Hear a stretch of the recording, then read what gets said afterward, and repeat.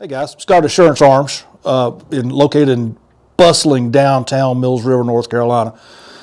Today, I thought I would talk a little bit about the process of purchasing a firearm in the state of North Carolina.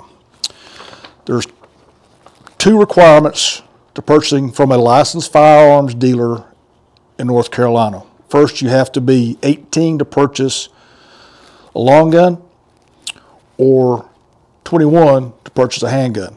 In order to purchase a handgun in North Carolina, you either have to have a pistol purchase permit, which is $5 from your local sheriff's office, and they're good in all 100 counties, or possess a concealed carry permit from the state of North Carolina, or be a police officer or deputy sheriff, and you can purchase off your credentials.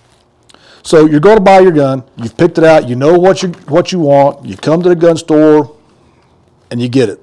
First thing that has to happen is we have to fill out what is called a Form 4473. It's an ATF form that basically lists all your personal information and your address, the make, serial number, caliber of the firearm, and then the FFL, the dealer, will keep a copy of your permit or make a copy of your concealed carry and insert it in the 4473.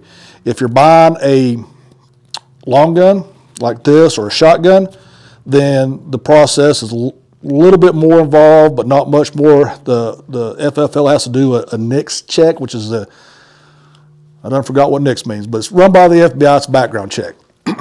And it takes usually just a few seconds to do. Sometimes it can run longer if the next section gets busy.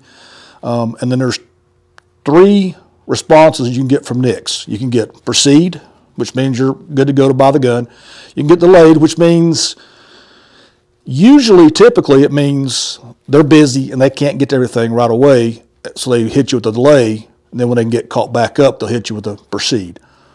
It could also mean that there is something in your background or somebody with a similar name, similar date of birth that pops up and needs to be checked on further. Or delay, which means you're prohibited from purchasing firearms and you can't own a firearm.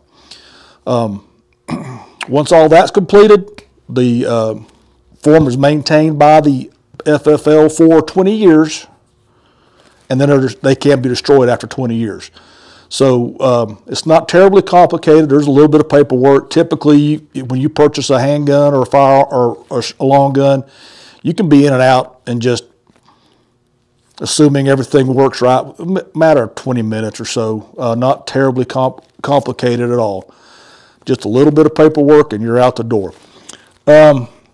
Still looking for suggestions on what to do, review, or what maybe you're interested in talking about. We'll try about anything. So like, share, and subscribe. I appreciate everybody that's paying attention to us, and y'all have a great weekend.